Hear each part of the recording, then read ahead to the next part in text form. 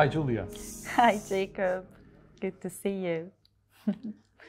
So we're just at the final stage of the program committee meeting for abstract selection. So what's your impression? Yeah, well, 2 days of really hard work and very, very nice people, high level of science. And we really look forward to see the final output of these 2 days. Yeah, I fully agree, and I think it's amazing to see the number of abstract submissions that we had this year. Well over 7,000. That's a new record for ESCMID, and the abstracts also originate from 120 countries. So really a global representation. What did you think about the main topics of the abstracts? Well, we received large numbers of abstracts, as you said, and really covering very widely many aspects of infectious diseases and clinical microbiology, so going from clinical to basic science. So I think that there is a lot of very nice and interesting material for the next Congress.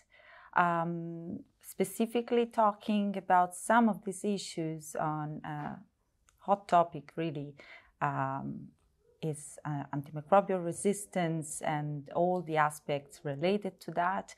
So there is a very high interest in new drugs and how to test resistance in that. And we received also a lot of very nice data on resistance prevalence worldwide. So very big epidemiological studies also exploring the genetic background of this resistance. So I think that the network that will create will be very important. Yeah, I agree, and I also noted that there are 2 big topics which were sort of cross-cutting this year. One is genomics. I mean, we see submissions about genomics for quite a few years now, but this year it seems to be quite explosive, just popping up in every category. So we're going to have quite a few sessions focusing on genomics for outbreak investigation, genomics for characterization of organisms, the use of genomics in One Health. So that's really exciting, and also AI seems to be picking up. We saw quite a nice number of submissions this year involving AI in different aspects. So using AI for decision making in infectious diseases, for surveillance, using AI as an aid for diagnostics, perhaps even replacing some of the traditional microbiology.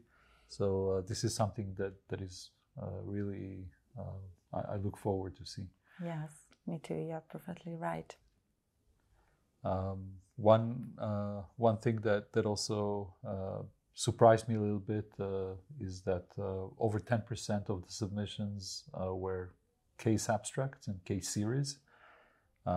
We had last year 10 such sessions featuring oral presentations of cases, and the rooms were full. I mean, people really like those interactive case discussions. So we actually